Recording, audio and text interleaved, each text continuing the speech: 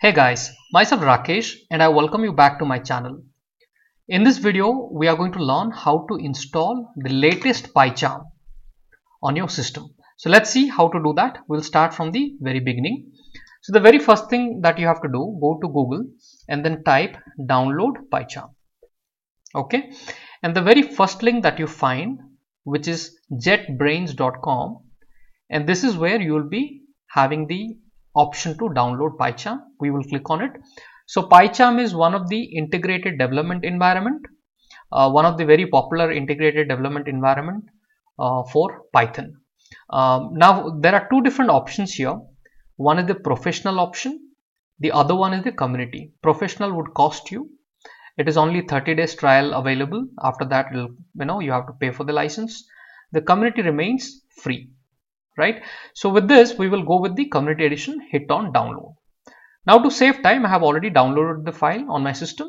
I'm going to double click on the file.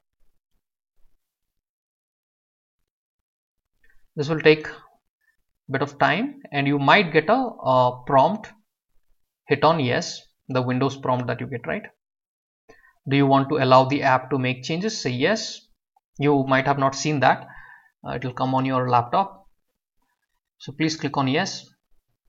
Okay, now in this one, how do I install from step by step, right? From the basics we will learn.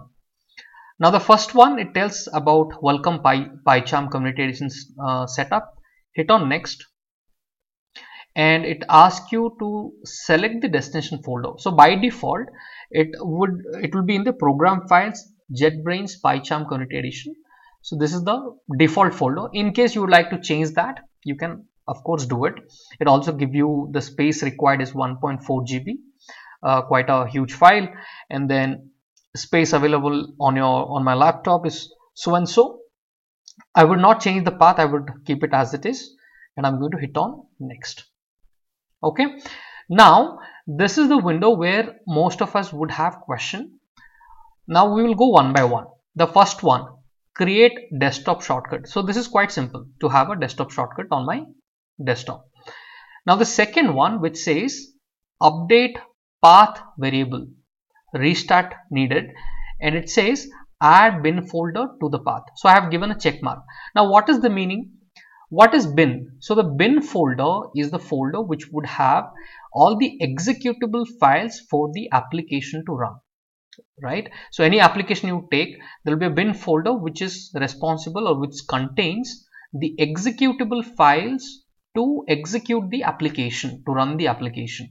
So now if you want this Pycharm to open in the command prompt, okay, Windows command prompt, if you would like to open Pycharm in Windows command prompt and run codes, then you should select this. So this is an additional option.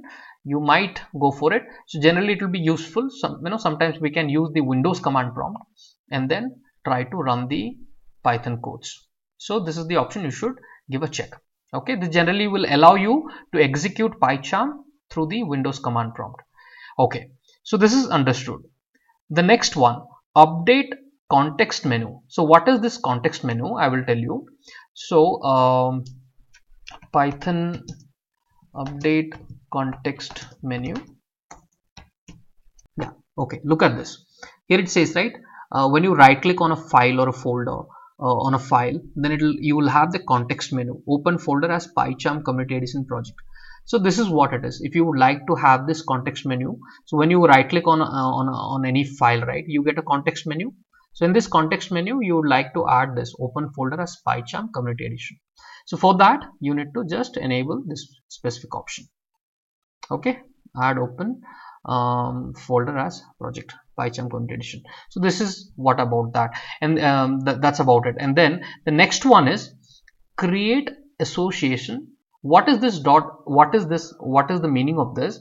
So any .py file that I may be having on my system. For example, if I go to my Python, so these are all the .python files. So now by default, right now it's opening using the idle Python idle. Okay, so when you install Python, so I have already a video how to install Python. I have gone through the complete setup, and this is the latest available Python version.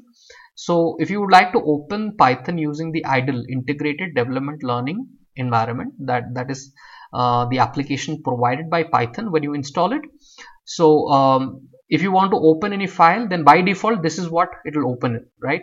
The moment you click on it, for example, the moment I open it, this is going to open in the idle, right? It's going to take a little time. If you wanted to open all this kind of a .py file in Pycharm, then you should go ahead and select .py. Okay, that's about it. Now let's select all these options and then hit on next, right? And the next option that you get, select the start menu folder in which you would like to create the program shortcuts. You can also enter a name to create a new folder. So I would leave it as JetBrains. I don't want to change this. I'm going to hit on install.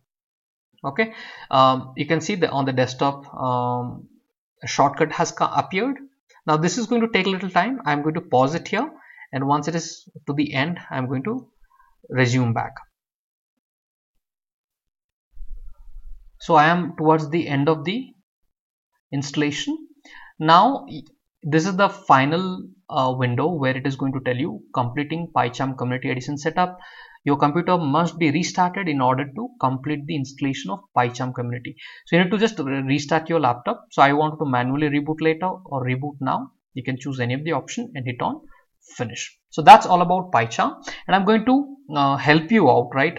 How do you make certain changes, or how do you run Python files, which I'm going to demonstrate in my next video. So here you can see on my system I have the latest Pycharm available. So thank you very much for watching. We are going to again meet in the next video. Please do not forget to subscribe to my channel. Please do subscribe and do share. Thank you. Take care.